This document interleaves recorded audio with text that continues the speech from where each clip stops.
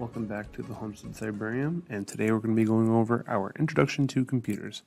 This is more for people who aren't necessarily up to whatever new standards are in computers. This is just a basic introduction, so this is something you probably want to show someone who doesn't really know what they're doing on a computer. Let's get to it. So here's what we're going to cover today. What does a mouse or a touchpad do? What can I do on a keyboard? Understanding what is on the screen, what is an operating system, and why does it matter? And then the basics of the home screen, which is basically the front end of a computer. So starting by moving around the keyboard and the mouse. So obviously here we have our keyboard. This is a standard keyboard with a number pad on the side and also numbers on the top, and then the function keys at the top. So quickly go over what we're really looking at. Here we have the escape key used to exit most things, the tab key, very different depending on whatever you're doing. Mostly the tab key is to either tab out to a different page or go on to the next selection.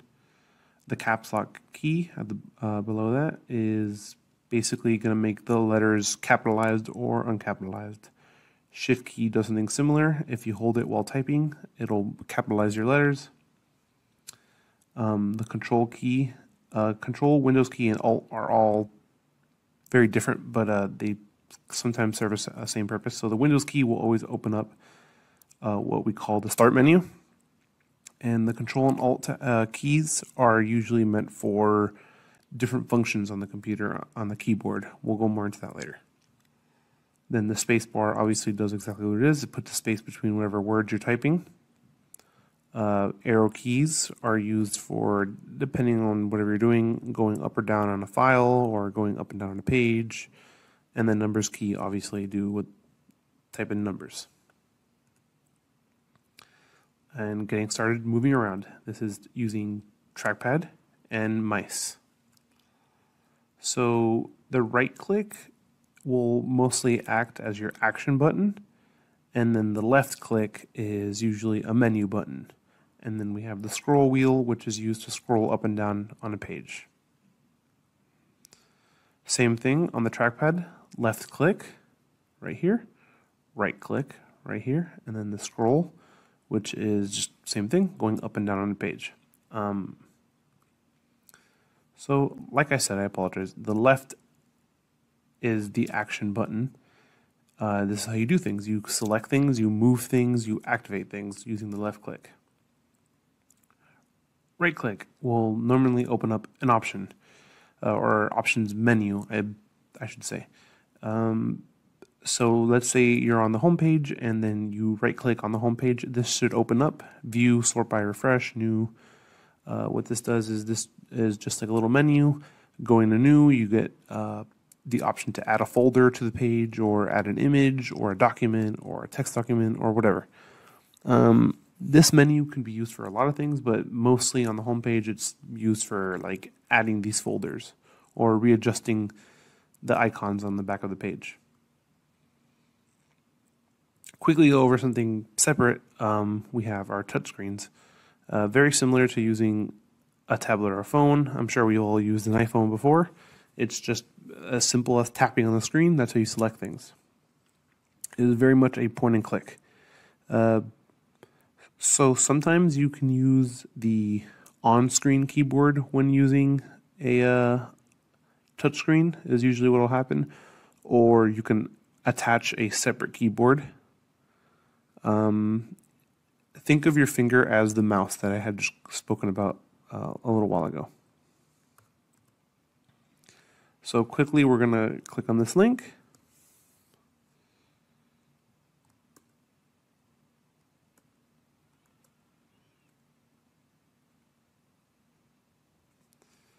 So over here, I will add this link to the description. And over here you can practice using a mouse. So mouser size. Practice your mousing skills with the following mouser size. click the Let's Start mouse resizing button to begin. So over here it says click on the link below. Hint, look for the number 1. So click right here. Now the number 2. Right now I'm using a trackpad, not a mouse. So basically this is just getting practice in using the mouse and clicking. So now for some precise clicking, we're going to want to click on the 9 in the center between all the 3s. There we go. So for now, I'm going to stop right here, but anyone can always come in and practice using this link that I'm going to have provided in the description below. All right. So now we're going to go over operating systems for computers, which is basically like the brains of the computers, what the computers run on. The most common is Windows, then Apple, Samsung, and then Linux. So what exactly is an operating system? An operating system is the core set of software and device that keeps everything together. Basically, it's like the brain or the glue that keeps everything running on your computer. It's the one big piece of software that is running the show. Everything you own runs on an operating system, everything from a smartwatch to your phone to your tablets. And there really is no difference between all of them. It's just personal preference. They all run slightly different. It's whatever you're used to.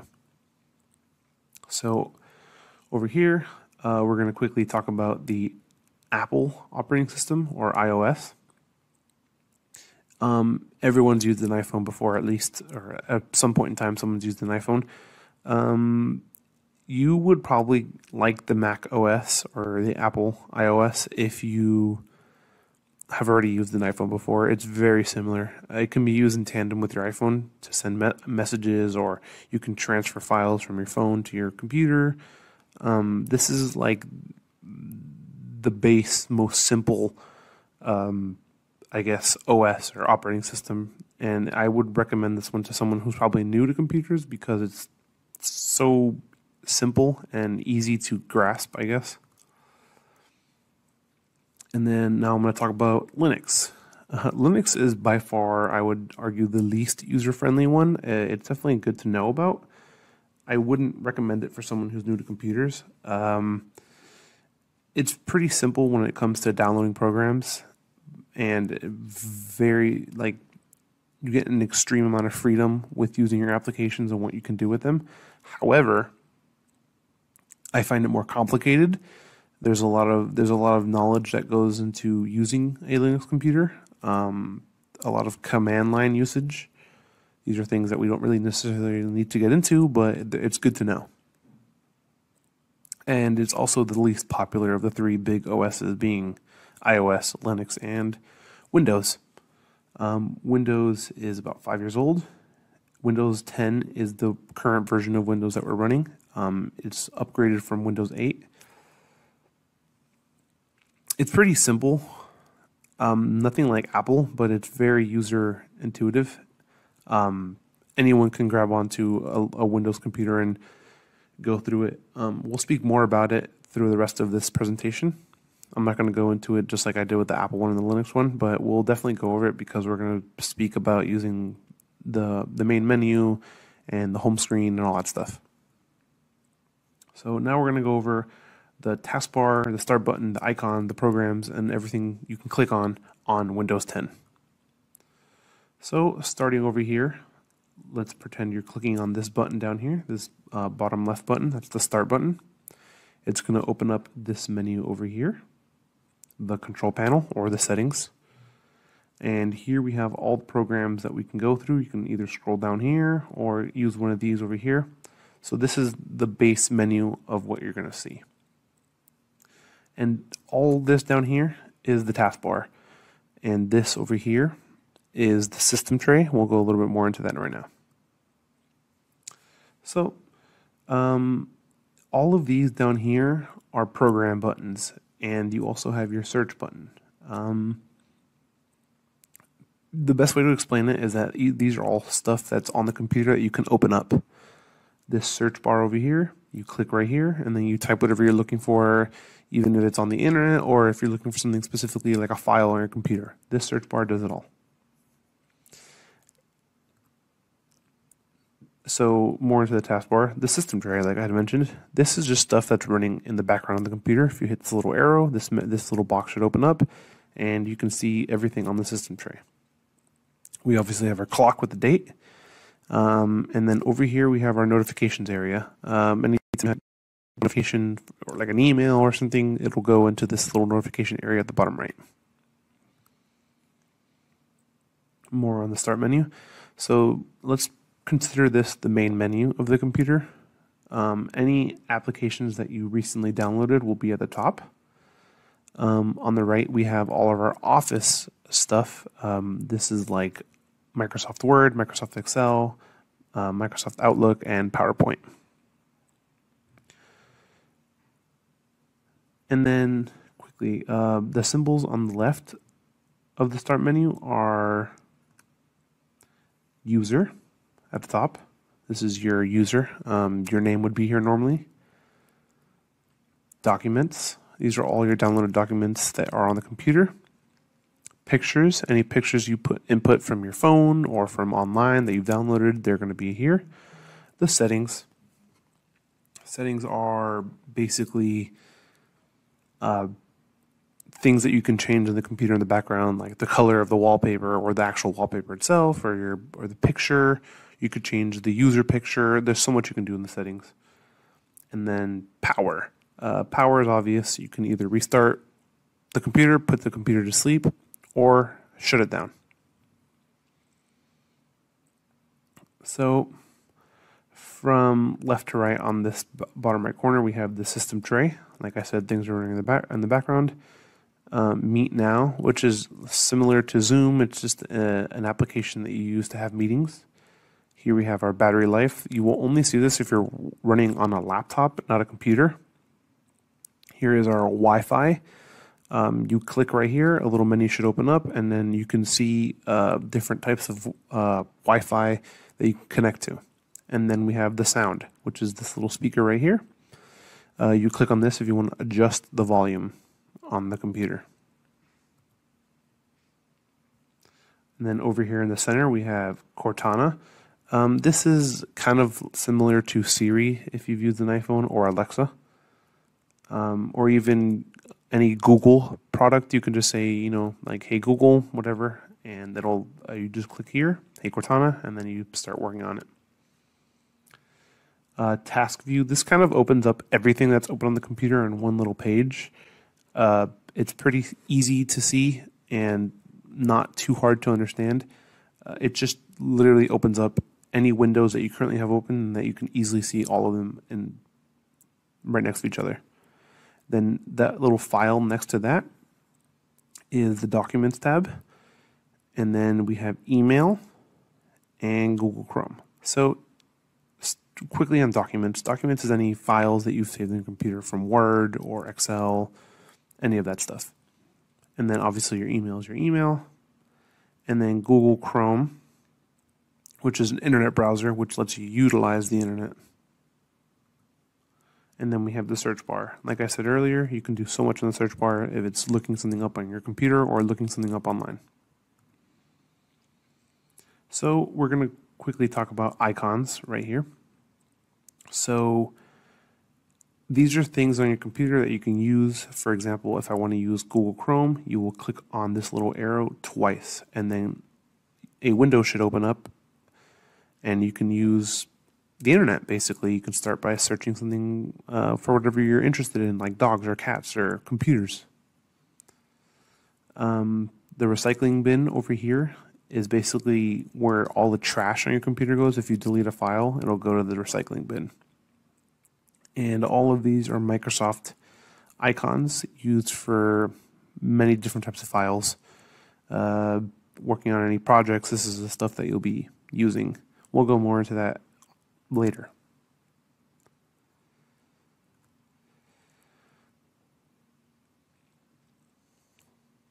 So, like I said, spreadsheets, emails, documents, that's all Microsoft Word. And then, like I said, the recycling bin. Over here we have VLC Media Player, which is something you use to play videos. And then these are all different internet applications. They're all similar. It's just preference, but these are all what you use to access the internet. Next, we're going to talk about windows. So anytime you open up a new page, a window opens. So over here we have one YouTube window open, a New Year's page open, and a Facebook page open. These are all different windows. They're all separate from each other. And you can use this taskbar menu button down here to see all of them at once next to each other. Quickly, we're going to go over tabs. Let's say you've opened up Google Chrome and you click this little plus right here, and then you open up a new tab. We have Facebook, YouTube, and Google. These are 3 different tabs. So basically it's similar to Windows, but you can switch between them quickly. So now we're going to talk quickly about navigating through windows and controls for display. So you've probably noticed, for example, right here on the top right, we have an X, a little square, and a line. The X will close the window completely. It'll shut it down. Restore down will hide the window, or I'm sorry, shrink it into a smaller size so that you can do other things on the computer. Or minimize, which will just hide it. It doesn't close it, it'll just put it in the background. Now, talking about power options on the computer, we have sleep, which won't shut down the computer, but it'll say whatever you're doing and then stop. Shut down completely turns off the computer until you press the power button on the computer again and turn it back on. And then restart resets the computer. It'll automatically turn off and then turn right back on.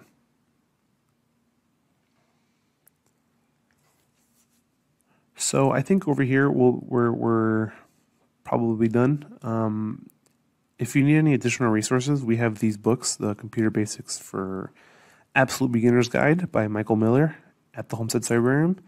We also have Laptops for Seniors, the IT Support Handbook. These are basically more in-depth explanations of what I explained today.